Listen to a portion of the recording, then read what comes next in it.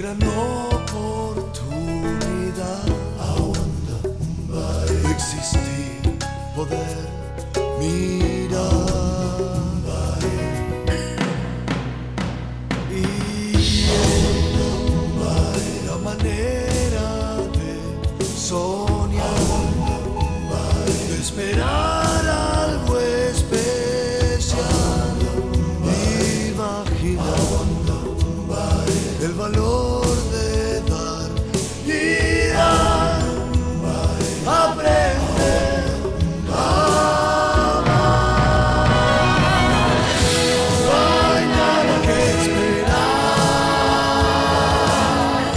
la magia todo puede superar.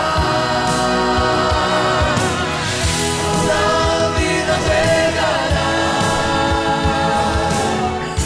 junto con el lugar a donde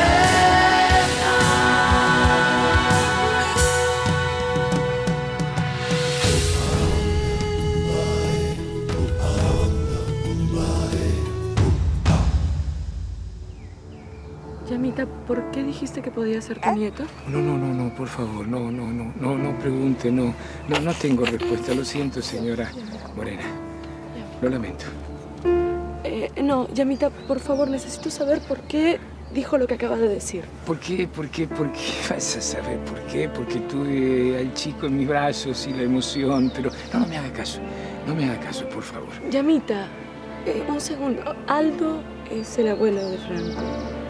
Si usted dice que podía ser el abuelo, sería por parte... No sería nada. Ni se le ocurra pensar nada. No quise decir nada. Son tonterías de un hombre grande. Le reitero, no tengo respuesta, no tengo nada para decirle. Discúlpeme, señora Morena.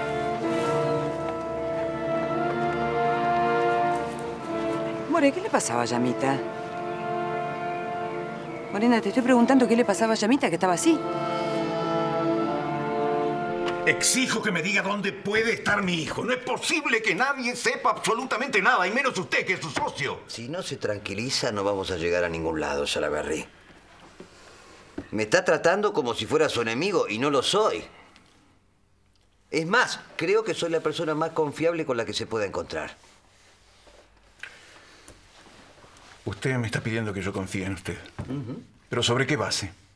Lo que yo veo es que usted ha embolsado varios millones que mi hijo depositó, invirtió o hizo invertir en sus empresas.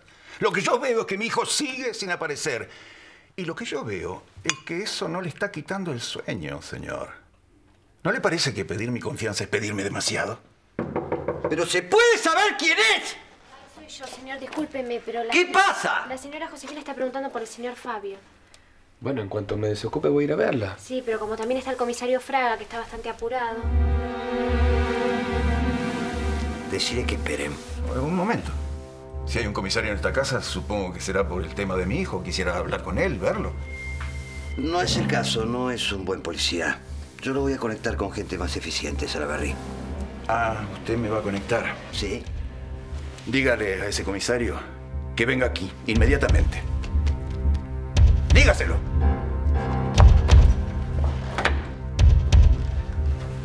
No me gusta el tono que está usando.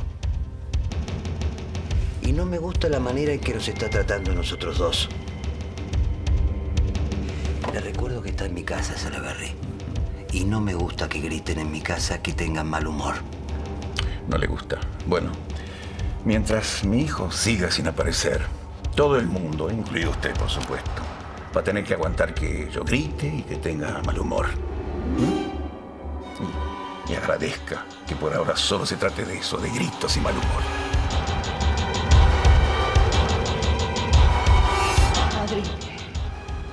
Padre, yo necesito que usted me ayude, porque yo necesito saber la verdad por qué me robaron a mi hijo. Realmente lo que usted me está contando es increíble, señora Jacinta, porque esto de tomar un bebé, decirle a la madre que ese bebé murió y después quedarse con el bebé, pero Yo la conozco a Josefina Cireño desde hace más de 40 años, usted lo sabe. Realmente me parece que es una persona incapaz de hacer una cosa así y la historia es increíble, señora. Es la verdad, padre, es la verdad. Esa maldita familia, perdone, ¿no? Pero es una maldita familia. Ella se encargó en hacer desaparecer a mi bebé. Padre, por favor, le pido, ayúdeme. Tranquilícese, señora Jacinta. ¿Usted cómo se enteró de todo eso? Bueno, a mí vino a verme una periodista en el hogar de ancianos donde yo vivo, ¿no? Y ella me dijo toda la verdad. ¿Una periodista? Sí. ¿Qué periodista?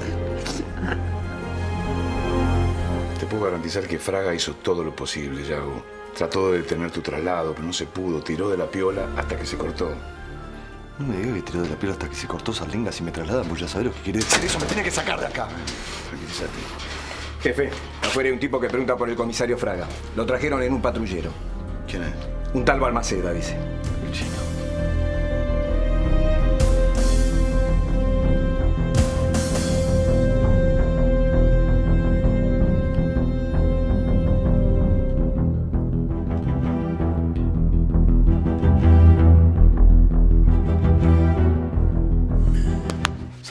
Fíjate, sigue el chino Balmaceda, sigue el chino Balmaceda. Todavía tenemos alguna posibilidad, por favor. Tranquilízate, a lo mejor es otro chino. Yo no creo que sea Balmaceda. Vos imaginate que no se va a venir. No importa, si crees, no importa. Por favor, fíjate, sigue el chino Balmaceda. Me quiero quedar tranquilo antes de que me traslade. Pero si es Balmaceda, no va a venir a ver a Fraga. Se mete en la boca del lobo. Sarlenga, te pido, por favor, hermano, que te fije, puede ser.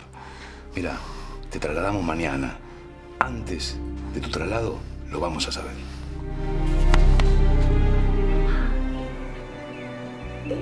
Me dijo algo que me dejó confundida. ¿Pero qué te dijo puntualmente? Me dijo que... no sé, se puso muy nervioso cuando sostuvo a mi bebé.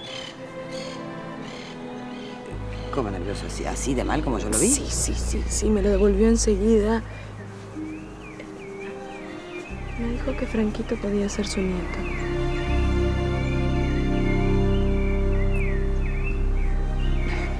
Bueno, Morena, vos no podés tener en cuenta... Digo, vos viste cómo está Llamita. Está mal, está confundido con todo esto que le pasa con su identidad, ¿no? Y bueno... Mamá, perdón, ¿ahora por qué eres tú la que está confundida? ¿Yo? Sí. No, simplemente estaba pensando que de pronto... Bueno, a una persona que está así de confundida, darle un bebé, viste, por ahí sería mejor que no lo viera tanto, hasta que esté mejor, más claro, ¿no? Además, este chiquito está al sol. Mira, More, no se puede sacar un bebé tan chiquito al sol. Mamá. Morena, vamos adentro. Vamos. Me dijeron que quería hablar con mi sobrino, Fraga. Así es. ¿De qué se trata? Es algo que tenemos que hablar a solas. ¿Puede ser, comisario, que insista con este delirio de que yo soy otra persona? Yo sé perfectamente quién sos vos. Lo que quiero saber ahora es quién se hizo pasar por vos. ¿Se puede saber de qué está hablando el comisario? Mire, no sé de qué están discutiendo, pero sea lo que sea, estoy seguro que puede esperar. Al señor no lo conozco. Yo soy el comisario Fraga. Yo soy Dumas Salaberry, el padre de Tomás Salaberry. Y exijo que la policía se aboque inmediatamente, con urgencia, a investigar el paradero de mi hijo. Bueno, ya hace un tiempo que estoy investigando. ¿Usted está investigando? Claro. Por ahora no tenemos novedades de su hijo. Es como si se lo hubiera tragado la tierra, señor. No tiene novedades, se lo tragó la tierra. Ese es el resultado de toda su investigación. Disculpe, en un minuto estoy con ustedes, ¿eh?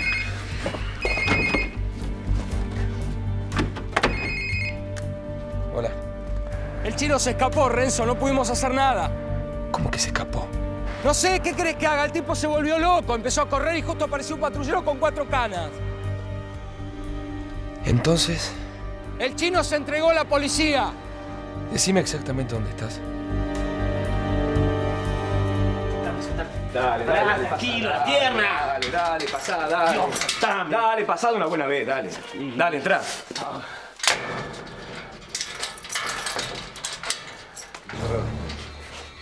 No, No me pueden dejar en esta celda. ¡Sáquenme de acá! Sí. ¡Sáquenme de acá, por favor! Sí, ahora no. te traigo un café. Vos y yo tenemos que arreglar un par de cuentas, Balmaceda.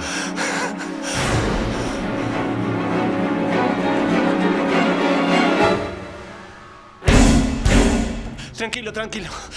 Te juro que voy a confesar todo, Valdés. Ya sé que vas a confesar. ¿De qué tenés miedo?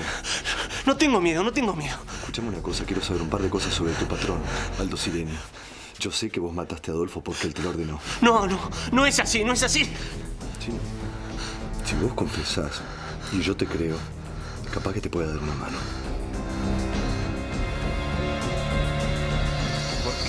¿Por qué si ya había intervención policial en la desaparición de mi hijo y a cargo de este señor? ¿Por qué no se me informó absolutamente nada? Si yo le dije que la policía estaba al tanto de todo. Pero lo que no me dijo es que no había el más mínimo avance. ¿Por qué no me dio tiempo, Salaberry? Lo estamos buscando por todas partes, señor Salaberry. De todas maneras, no es el único asunto que tenemos entre manos, ¿sabe?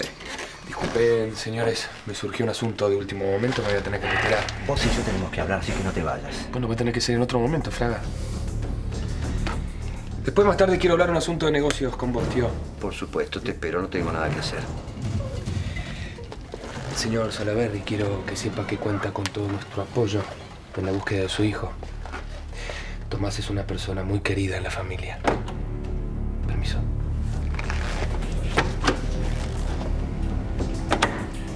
Quiero un informe detallado sobre la desaparición de mi hijo.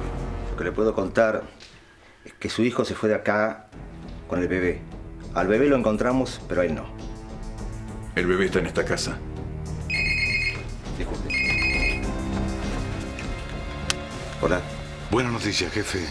Tenemos al chino Balmaceda. ¿Lo atraparon? No, se entregó espontáneamente. Dice que quiere confesar un crimen. Voy para allá. Disculpe, me tengo que ir. No, un momento, todavía no terminé. ¿Cómo fue que apareció el bebé? Señor Salaberry, yo lo llamo en cuanto puedo. Buenos días. Pero este hombre es un incompetente. Incompetente es poco, Salaberry. Es un inservible. ¿Por qué no tomamos un whisky? Yo se lo sirvo. Pero convénzase. Soy abstemio. Tómelo usted por mí. Lo que yo quiero hacer es otra cosa. Ver a mi nieto. Y ahora. Comisario, ¿ya se va? Sí, me tengo que ir. No se olvide que nuestro lema es servir y proteger, Luisa. Claro, Sí. qué lástima, ¿no? Porque yo le había preparado uno de los cafecitos que tanto le gustan. No me diga que usted me preparó un café sin que nadie le dijera nada, Luisa. Sí. A ver.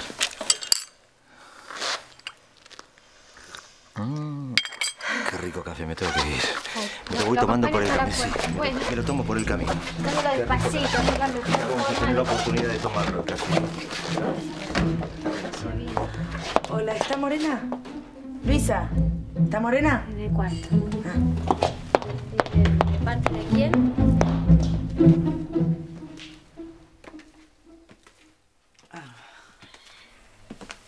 Semita. Oh, no, ¿qué? quédate, por favor. Ah.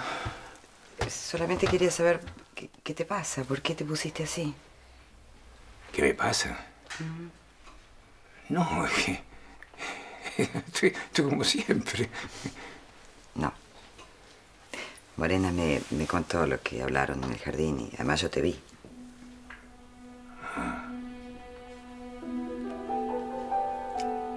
No pude evitarlo. Entiendo, pero habíamos quedado en no decirlo. Sí, Mercedes, pero... Cuando tuve a esa criatura en mis brazos, sentí como una emoción muy fuerte. Lo que pasa es que yo creo que es un poco peligroso decir quién sos hasta que tengamos más pruebas, ¿no? Ya, pero quiero decirte simplemente que un recuerdo muy vago, muy lejano vino a mi mente y me di cuenta que esa situación se había repetido en otras oportunidades. ¿Pero cuál fue el recuerdo? El recuerdo fue el de tener una criatura en mis brazos. Sentí que estaba viviendo lo que ya había vivido. Claro, Franco, pero es muy normal que de pronto uno recuerde como algo emocionante tener un bebé, aunque sea un bebé cualquiera. No. Hombre, él no es un bebé cualquiera.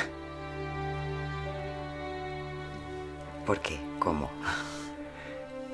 Porque te vuelvo a repetir.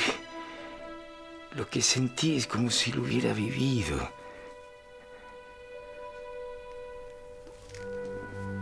¿Pero cómo lo viviste? Recordé como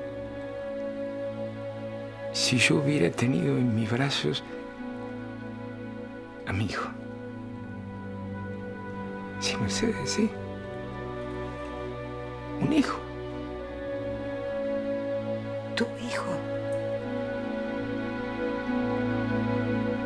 Ay, qué lindo está el gordo. Qué lindo está José. No sabes lo que es una locura. O sea, no sé cómo explicarte cómo es, ¿no? Porque es así, como nunca conocí un hombre como él, digamos. Es como seguro, ¿viste? Tiene esa miradita así como que, no sé. ¿A qué se dedica, amiga? Es importador y exportador. Importa cosas, exporta cosas. O sea, es más, me dijo que me iba a dejar a precio de costo un equipo nuevo de música porque yo quiero cambiar el mío que está un poquito viejo. Estás metida con el tipo, ¿no?